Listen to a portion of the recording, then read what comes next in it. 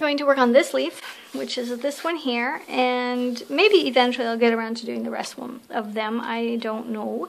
It's really not super important. What I want to talk about today are more the techniques of how to paint it than to go through and actually paint the whole thing. You know, it would just take hours and hours and hours. But I think there's a lot of steps in the middle that might be really useful. So this one is this one, and way over here we have this. So just to finish drawing, I'm going to come in and add this back piece here. And this part, yeah, this part is down here. So I want to add that curl. Now, I don't have to. I could totally freehand it with the brush. But if you guys can see that, I think you can. Then I think that's maybe better. And we just freehand. Okay, and then we've got this lovely yellow vein going right up the center, and I know it goes up to about here and then it twists over. So I want to come through here with my pencil, not completely touching, but still make that stroke. This part will just be like air painting. Okay, so we're gonna go, yeah, and then come that way. And then underneath, because it would connect around, it would come that way. So it's really important, I know that looks like a really weird twist, but it's important that when you draw a leaf that the main center, as you twist it, that the main center stays correct. Does that make any sense? Coming through here, let's put a few more on. And this one goes there, and then it comes that way. And there's even, can you guys see that? There's like these lovely little dips between the veins, which is cool. So I'm not doing any major drawing because I don't want to do any major erasing. I just want to... I also think that it's nice when you just do a general outline, because too much drawing makes for too much detail, and too much detail just makes it really hard to follow. So it makes it hard to play with it and make mistakes. So for this painting, I'm going to use my mop brush, which is actually, it's a Da Vinci quill, and it's referred to as a mop, depending on which company makes it. I'll also use my triangle brush because I just love my triangle brush so much, which is this one from Rosemary. I will probably use also the Da Vinci Maestro size 4, which is the largest Maestro Da Vinci I have in this room. And at the very, very end, I might use a micro brush. This is 10-0, which means it's 10 points past 0, or 0.10, right? 0.10? Okay, that makes sense. Okay, let's paint. So the first thing we're going to do is add some water. Now, let's back up a little bit, people. Let's back up here. I know we're getting a little too advanced now. Before we start, we need to think of where our whites are. Preserve the whites. Preserve the whites. So, do you see all these white highlights out here? We're going to preserve them. Yes, we are. And down here, preserve these highlights and all those lovely, can you see that? Yes, the veins in the center, they're really light. So we're going to preserve those. And the way we're going to do it is not paint on them. I mean, we could use masking fluid. We could. Do we want to? Do we? I don't know. I don't have a pen. I would have to go downstairs to get a pen. That's simply too much work. We will not be doing that. We're going to do it freehand. Now, if you're new to watercolor and you're like, what? Don't worry, it's not that hard. It just means leave the paper white. So I have my nice big fat brush. And for all those beginners out there, I'll use a small brush because maybe that will make it a little easier. I'm going to wet my brush. And then I want to twirl it. I want to actually twirl my brush on a palette or on a paper towel because I want a good point there. Now, some people say you can flick the brush. That is like the worst idea ever. I'd have paint everywhere. Flicking the brush all day long. If you hear that scratching, it's my finger on the paper. It's not the brush. The brush is soft and lovely, but I like to use my finger as a guide so that I have an idea, so I can kind of set my hand at a certain point and lock it into place that way. Okay, we've got our water in there, and it's pretty flippity floppity wiggly. I've already sprayed my paints, my palettes and everything else, but I'll just do that again. And now let's drop the paint in.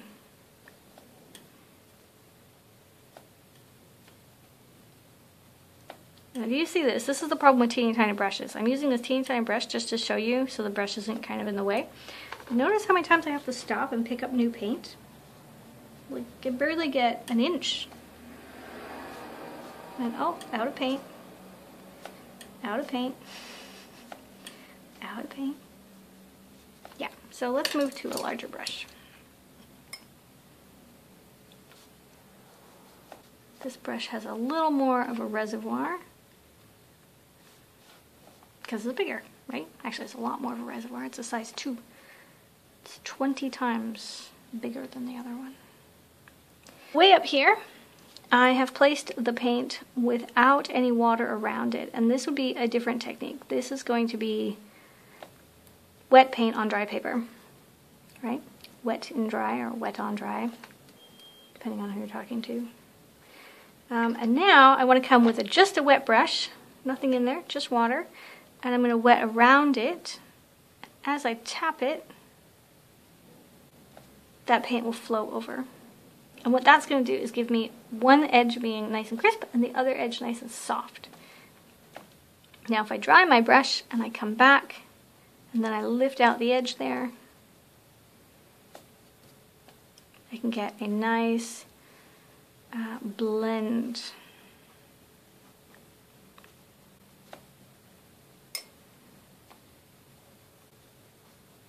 Okay, so far we have done wet and wet where we've dropped in our paint, and then we've done wet and dry and added water to the side to get it to blend out. I'm going to pick up some paint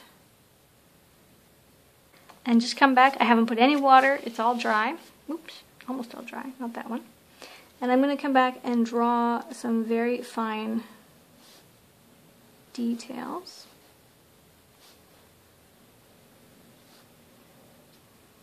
So here's where it might get a little tricky. Now, trying to figure out your sketch, remembering that this centerpiece here is supposed to be white, that's going to be paper, and the rest is going to be the leaf. So I want to put some water in here, and I want to paint that in so that I'm sure I don't mess it up later.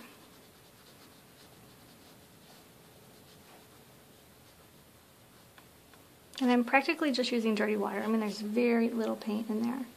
And then dabbing in something.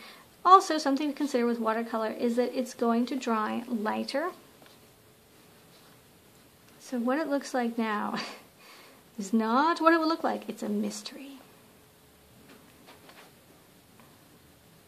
And if you like mysteries, that's fine. But if you are really set on your colors and you're absolutely falling in love with your colors and you're like, oh, it's so perfect, but then it dries later and you go, what happened?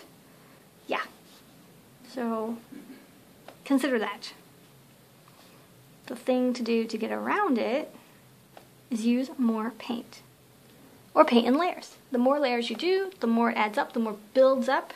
The more 3D, the more realistic, the more depth your painting's going to have. Layers are a good thing. So see, I've made all these little white spots in here. I went over it with the first coat. Oops. And now I've got the same color. I'm just picking up some greeny, messy, muckety color that happens to be on my palette. My palette is a horrendous mess. And I don't know. This is green. Let's see, guys. Just for you.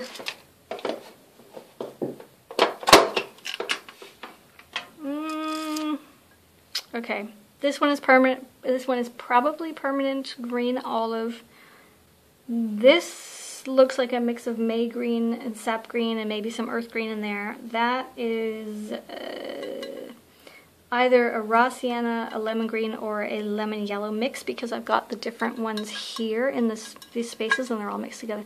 And if we look really closely, see how it's really coming apart. The actual paint pigment the stone, the mineral, is really separating and settling and becoming quite nasty. So I could clean this off completely and start anew, or I can just go ahead and use it up because it looks fine on the paper. It just looks dreadful here.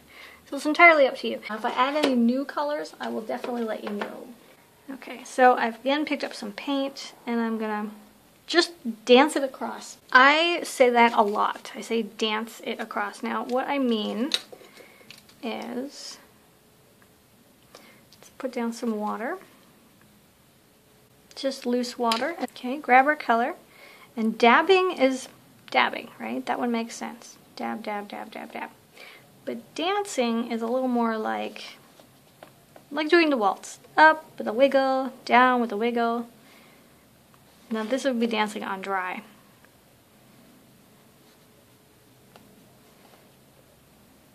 So it's a random pattern that one or two people might make if they were dancing and you were watching them from the top. They just keep wiggling all over the place. But when you paint it on wet,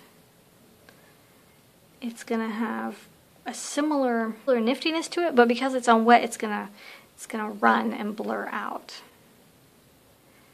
So maybe here it goes up and down, like literally up and down, and a line, and a wiggle, little half circle, right?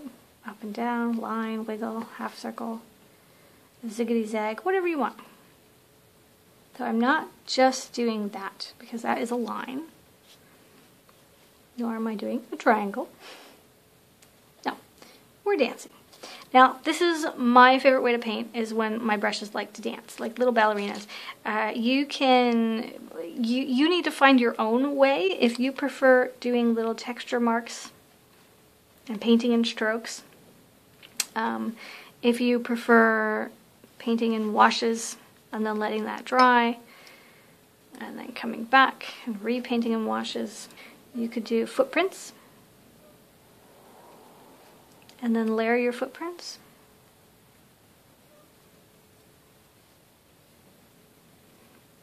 You could do footprints that aren't even, so maybe they're all over the place. And this is going to give you texture. And it depends what you're doing, right? So if you were doing the texture on a side of a fruit or something, that might be really awesome. But then maybe you want to do something like that and come back and dry brush over it. So there were so many different ways to do things, and I'm going to try to incorporate some of these different techniques of painting into my work so I can show you guys or do specific tutorials where I try to do different things. But for now, we're still doing our dance because that is my favorite way to paint. Which means if I don't pay attention, it's what I'm going to go back to. I think we got the point. Did we get the point? Yes! We did. The other thing I can do is I can make tiny little marks. I'm not using the whole brush, I'm not pushing the whole thing down. I'm just kind of squishing the end in and making like mini footprints. So I want to continue this whole pattern all the way up. Okay, and this is the part that can get complicated because the moment I say, ooh, I have this whole thing to do, then I start doing it fast. I start jumping to it and like, well, let's just go do, you know, and zoom right through. We don't want to do that. Take your time. Put down the texture. It's not like we've got somewhere to go. And if we do, I mean, who cares, right? Relax. So I've got it down. Give it a wiggle. This is kind of like the boogie. Wiggle, shake, shake, wiggle, shake, shake, hop, wiggle, shake, shake.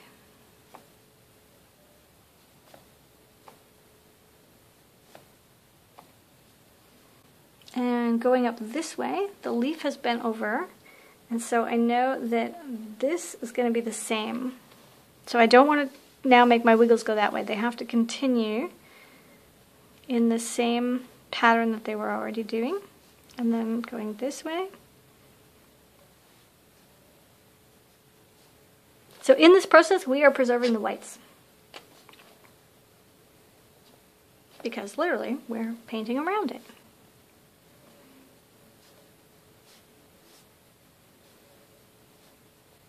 If any of you are trying this out, and you're following along and painting along with me, and you have a finished painting, there are a few places you can put it. One, you can put it on my Patreon community wall where I can see it, and there I will critique it. I want to start doing a little bit of critiquing where I post your work on YouTube, feature your paintings, talk about what I would do, what you did right, where you could have improved, and not in a hard way. This is really, really gentle, loving, sweet critiques.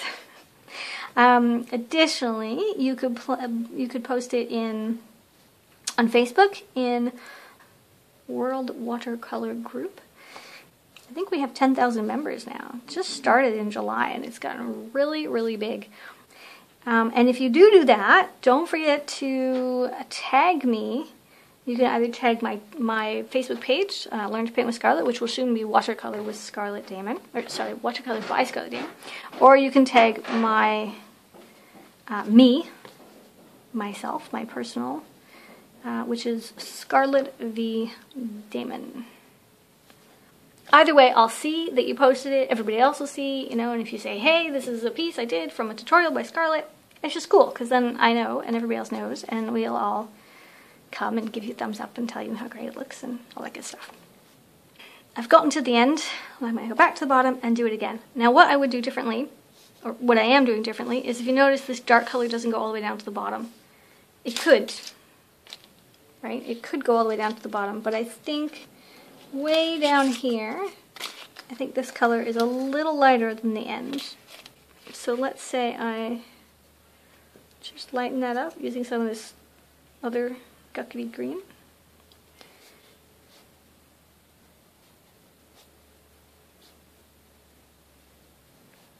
And I'm just going to add a little bit of texture way down here.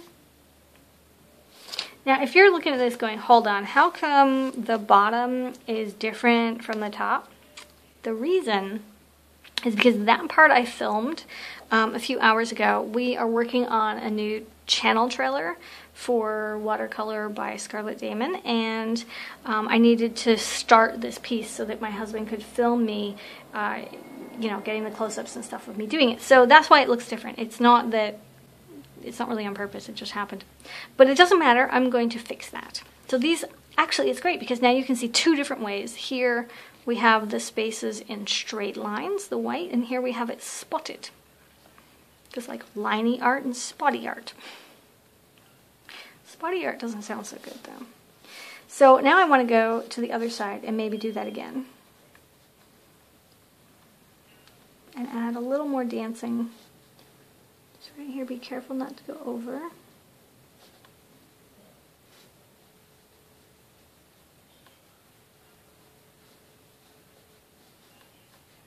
I'm drawing in a little bit of a line there. Okay, so I'm just going to go right over top of those white spots. But, again, because it's just dancing it in, not so much blotting, but dancing, wiggling, it's not going to be completely covered. So the light will still shine through. And this is really light paint that I've got here. The other thing is this is all splotty, but over here I've added the colors in while the whole thing was wet. So we can do that too. Let's do that on this new leaf. So I'm going to get a larger brush, and I just want water, clean water. And I want to come back, and this top part is bent over. So we're doing that leaf now. So the top, let's add this brown in because it's this beautiful brown. Coming with straight water, and again I'm going to leave lots of gaps. I want to just put the water in lines, similar to what I've been doing, but longer strippy lines. Okay, let's do that again.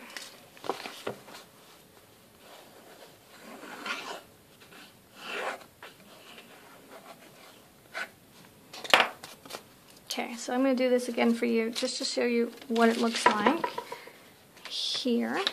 This, we're going to imagine, is this. And let's come in with some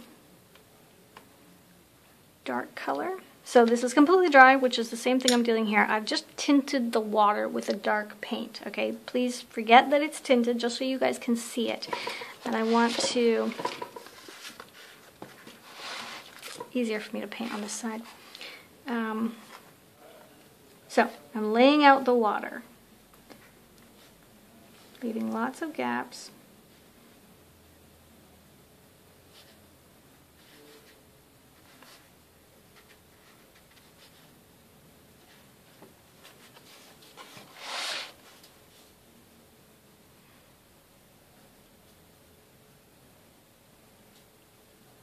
I would use more water. Okay. Ah, there we go. Okay, now the idea here is before the water dries,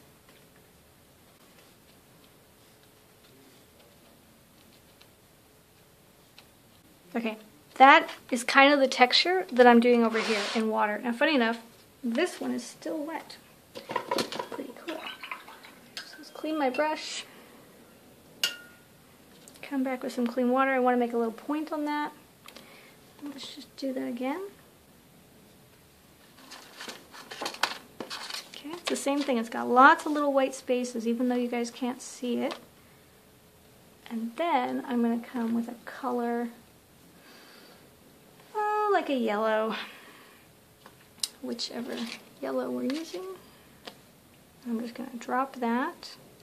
And because only certain places are wet, it's going to bleed and spread out in a very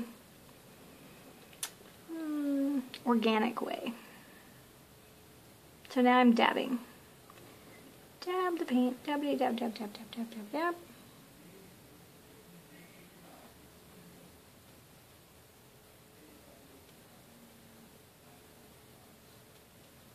Lots of dabbing, more dabbing.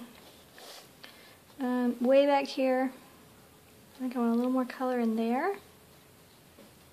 And maybe some here. Just drop it in. Drop in the colors that you want. At this point, if you wanted to make it totally crazy, like all wild colors, you could do that. It doesn't have to be a replica of Mother Nature by any means, or of this specific piece that we're working on. Okay, that's pretty good. This is going to blend out. Some of these spots the paint's on really thick, it's going to stay darker like this. Other places it's going to get really thin like that. Now, I could leave it like that and then I could come back with another layer of paint and I could layer them that way.